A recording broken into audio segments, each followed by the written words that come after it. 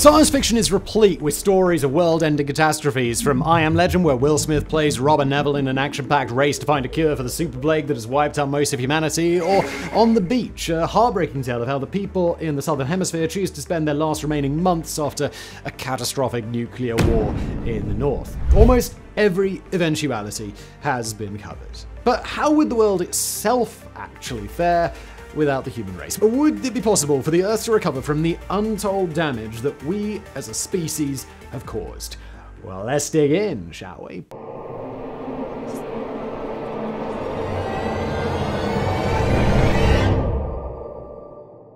Firstly, we should point out that in the hypothesis proposed in today's video, the human race has not been wiped out by some cataclysmic nuclear war or meteor strike which would inevitably take out most, if not all, other life along with it. Today, we're going to be exploring what would happen if only the human race was eradicated, be it by some form of new disease that targets only humans or some sort of exceptionally widespread alien abduction. Whatever, it doesn't really matter.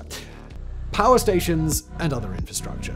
Look, firstly, we need to address a commonly held misconception about the safety of nuclear power plants. Many people watching this video may be of the opinion that the proposed hypothetical situation that we speak of is an entirely moot point, and that left unattended, all of the world's nuclear power plants would go critical in a matter of days. And despite what the fantastic show The Last Man on Earth will tell you, this isn't the case. We actually talked all about this on another video on another channel called Into the Shadows, which is a lot darker than this one. You can check it out if you want to get a little bit depressed. Nuclear power plants are designed and built with so many fail-safe systems that this just wouldn't happen. Left unattended, nuclear power plants will enter a shutdown phase on their own accord and remain dormant until such a time as they are reactivated. And because of this, there is little to no chance that should the human race vanish overnight, the rest of the world would be almost immediately rendered uninhabitable due to nuclear fallout. However, nights would become dark very, very quickly, with power stations, both nuclear and otherwise, shutting down across the world. It wouldn't be long before there was simply not enough electricity available to supply the grid, and things like streetlights would fall dark for the final time, and millions of tons of frozen food would begin to thaw and putrefy. That is assuming the grid lasted as long as the power stations. A rapidly aging system that is in dire need of a complete overhaul, the grid requires constant maintenance in order to remain active. Obviously, maintenance would not be forthcoming if there was nobody left to carry it out. It's not all bad news, though. With all the world's power stations offline, many of which still require the burning of fossil fuels to function, greenhouse gas production would greatly decrease. Pets and livestock. A world with no humans would undoubtedly be exceptionally beneficial to wild animals, with rats, raccoons, foxes, and other scavengers standing to benefit pretty greatly, at least in the short term, because there'd be just an abundance of unguarded and, in some cases, rapidly thawing food. However, the outlook for pets, zoo animals, and livestock is going to be really, really bleak. We're sorry, but your dog is probably not going to make it. Assuming, as we are, that whatever it is that wiped out the human race came on very quickly, it's highly unlikely that any form of worldwide euthanasia program would be put in place or actioned. This means that those house pets, zoo exhibits, and animals being held in captivity and raised for slaughter are going to die a slow, horrendous death from either starvation or dehydration, depending on what they ran out of first. So be glad that you just got raptured. In a few short weeks, the world would be in the hands of those animals capable of surviving on their own. Environmental improvements. With humans no longer burning huge amounts of fossil fuels in order to drive, fly, or produce electricity, air quality around the globe is going to rapidly increase. This is one of the few predictions contained within the scenario that can be actually backed up with physical evidence. During the first COVID-19 lockdown, an organization known as Frontier Economics carried out extensive measurements of nitrogen dioxide levels in London.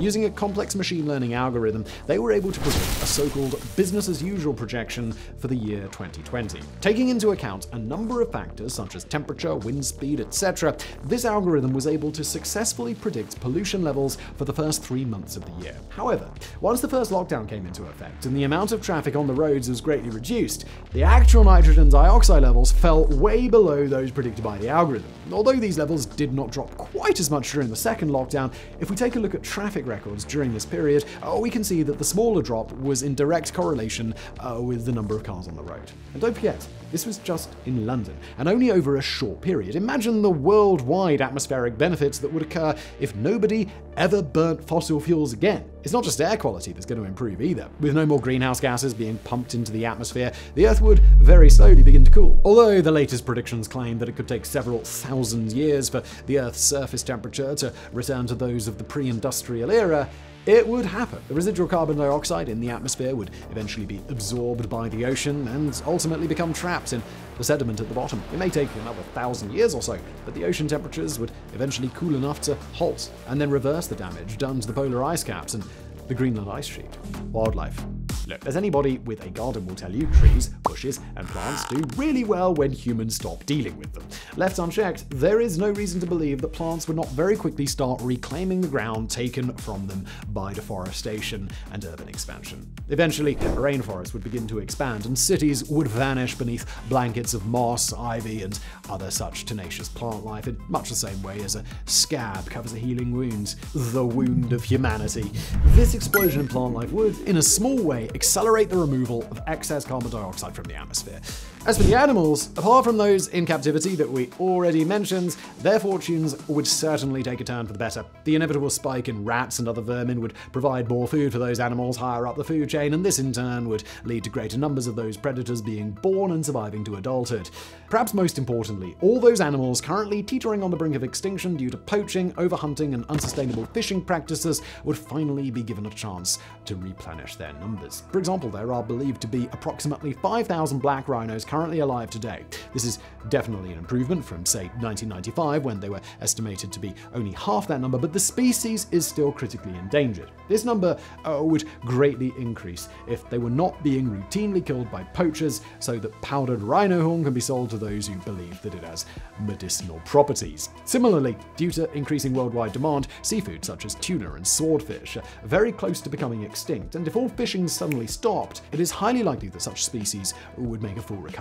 Aside from those animals being eaten, ground up for medicinal purposes, or both, endangered primates such as gorillas, bonobos, and chimpanzees would all greatly benefit from the sudden halt in deforestation. Although they are often poached for meat, the greatest risk to their future survival is the destruction of their habitat. As the rainforest gradually healed and expanded, this would become less of an issue and would likely lead to greater numbers of these incredible creatures.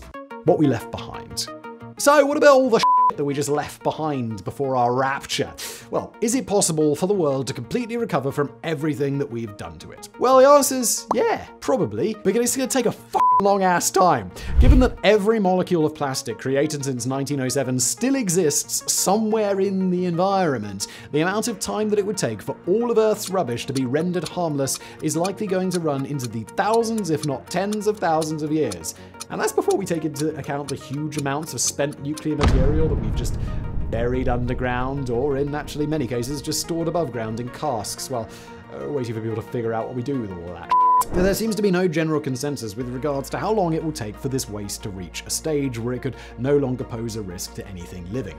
Estimates seem to range anywhere from 10,000 years to 1 million years, with the greater likelihood being placed on the latter. It would appear that even if the human race vanished today, the resultant natural clear-up operation would take far, far longer than the amount of time that humans have been on the Earth. So, would the world be a better place without us? Based on the scenario that we presented today, the answer is, well, yeah, kind of obviously, right?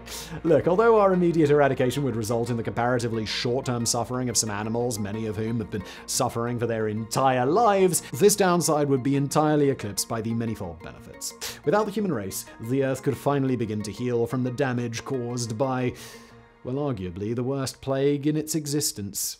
Thanks for watching. That was depressing.